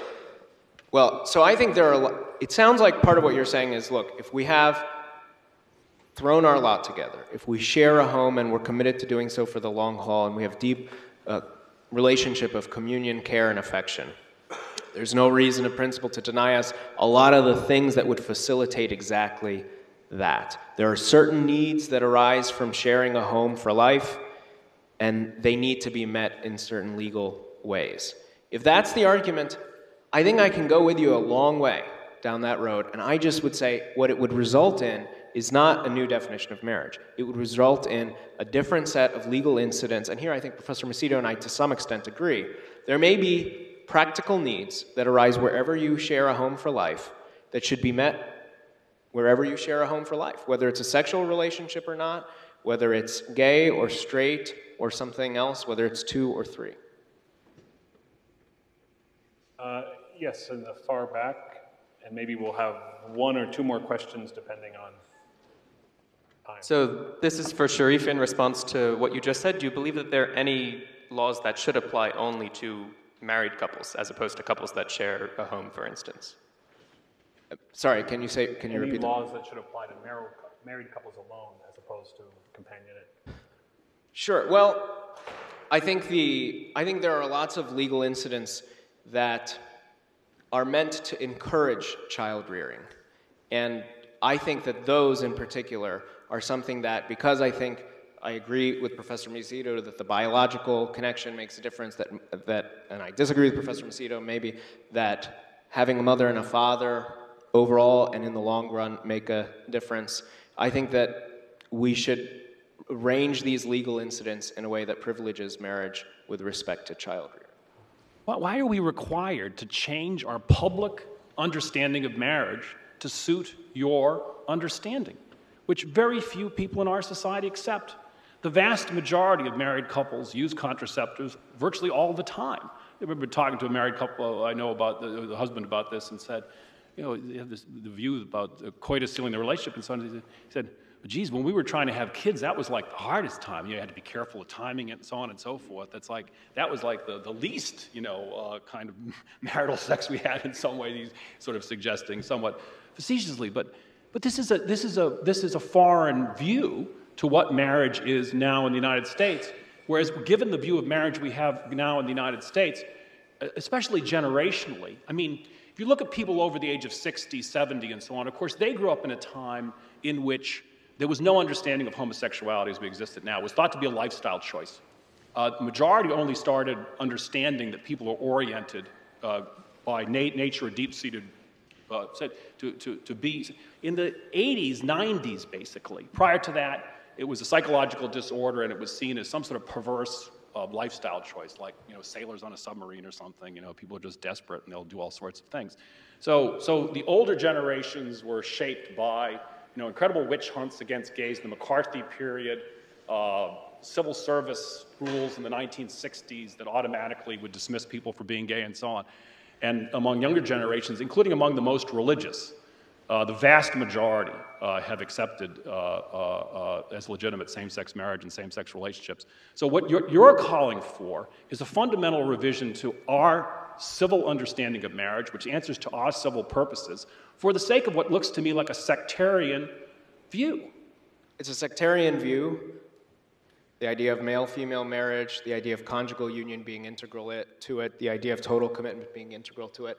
That's sectarian in the sense that it's shared by countless cultures, by figures that are within and outside the religious tradition. Yes, Augustine and Aquinas, but also in some ways Plato, and in some ways Kant, in some ways Gandhi. How many American citizens? Hold on. The second thing is, we live under our own constitution, not the Constitution of Aquinas. That's right, but the Constitution doesn't. The Constitution doesn't say. Canon law. The Constitution doesn't say marriage is inherently a male-female relationship. The Constitution doesn't say marriage is two. The Constitution doesn't say. It doesn't favor your view of marriage or mine. Now, here's the answer to your question. Your question was, well, why? Now that we've gone this far down this road, why not continue down it? And I would say, I would point to the kinds of social changes, the kinds of harms, unintended harms, that have come with undermining the distinction between marriage and companionship, as we have over the last several decades. And there are harms that you point to in your book, that you identify as harms, the decoupling of parenting and commitment and children and sex and all the rest of it. I would say those are bad things.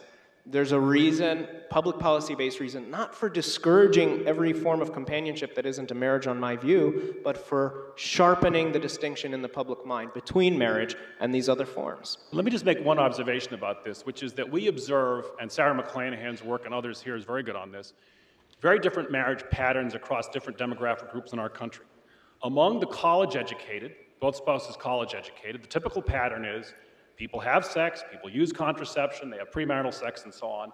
They delay getting married until they're in their late 20s, early 30s. They delay having children until after they're married. And those married, they have liberal attitudes towards contraception, they have liberal attitudes towards abortion, they have liberal attitudes towards gay marriage. They're doing all the things wrong, I think, in your view. Those marriages are extremely stable. The divorce rates in those marriages are back where they were in the early to mid-60s. And those people are engaging in hyper-good parenting. They nurture their kids. And of course, they're also egalitarian marriages. The women have careers. There's more equal sharing and housework and so on.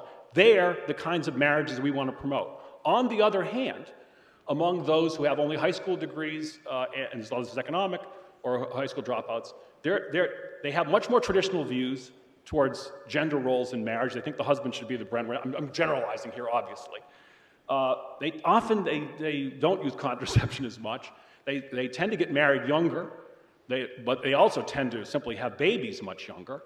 Unfortunately, a lot of it's economics, and they sort of drift into parenthood without adequate planning. That should be but those are not, that's exactly, we want to address and improve the situation of marriage by, I agree with Isabel Sawhill, who has a book just out called Generation Unbound, making effective birth control more available so people can plan their pregnancies and decide deliberately when they want to have their pregnancies. The large majority of pregnancies now are unplanned or not fully planned. And it's because people are using ineffective forms of contraceptives. Condoms only work 80% of the time. Tomorrow night, contraception, a debate will be happening in McCosh 10. But I promised this one very quick question because Sherif doesn't want us to be moderate, but I'm going to have to moderate and say that we're going to end in about 3 or 4 minutes here. So just very quickly, if you could. So very quickly, I want to understand if there's a possibility to move away from this companion view of marriage, while at the same time maintaining the gains of the sexual revolution. Because I don't... well, at the same time what? Sorry. Maintaining the gains of the sexual revolution. Oh. Yeah, so let me say something about that and then something about Steve's last point. Look, the sexual revolution had important benefits. It had the benefits of equalizing the genders. It had the benefits of freeing people from the idea that there's a very particular and in particular asymmetric role for men to play and for women to play. I don't think there's any reason that thinking that permanence and exclusivity and conjugal union and family life, and thinking that overall and in the long run, without forcing anybody to do anything, men and women tend to have different parenting arrangements. All of those considerations, I don't think we have to give up on the equality and the equal dignity of men and women to realize. On Professor Macedo's last point, I would encourage you to look at Brad Wilcox's coverage of this. This is the Red State, Blue State book and I think associated study that we're looking at these trends. And the picture, when you dig down even just a little bit, is quite a bit more complicated. One thing that they show is that, on the surface, the argument was there's way less teenage childbirth in Maryland than there is in Kentucky, and yet Kentucky has the conservative social views. Well, in fact, there's the same rate, in that connection in particular, there's the same rate of teen pregnancy, and 60% less teen birth in Maryland because of abortion. So partly it is because of the differences on a different issue.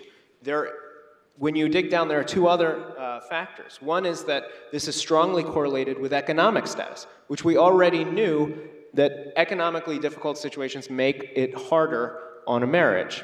And that when you splice the distinctions, people who did have most conservative social views of these issues, as measured by, for example, weekly attendance at a conservative house of worship, and had, because of that, a community that supported the more demanding or conservative norms, actually had the most stable marriages, as compared to secular folks who, just along that dimension, had the least. So I think, you can always find cases where at the surface you can pitch things in a certain way, but looking just beneath it, in this case, complicates that. So there are many issues still on the table. We haven't talked much about, for example, accommodation for religious groups with respect to these legal changes, and even new cases where Reformed Jews or the United Church of Christ has, for religious reasons, wanted same-sex marriage. And I'd be, in a closing remark, if Sherif, you would like to address that question, or any, you don't have to, maybe brief if you have any, couple of sentences, and then we'll call it quits. On religious accommodation? What your view of the religious accommodation question is. Yeah, I think it's critical, and this is actually something that can and should be common ground to people on both sides of the marriage debate. Whatever you think makes a marriage, makes it distinct, what its eligibility requirements should be, you should enforce private third parties, whether by criminal law, certainly, but also in more subtle ways, by conditions on federal contracting, by conditions on getting a license to have an adoption agency, and so on. Should enforce private third parties to get into line and affirm the public view of these things. I think basically the RFRA standard, the Religious Freedom Restoration Act, which says that in order to be able to be justified legally in coercing people against their moral or religious objections, you have to have a compelling state interest achieved by narrowly tailored means. I think that's a pretty good standard in general. It won't mean that the religious group always wins, but it means that the burden is on the government to show that it shouldn't. Closing thoughts?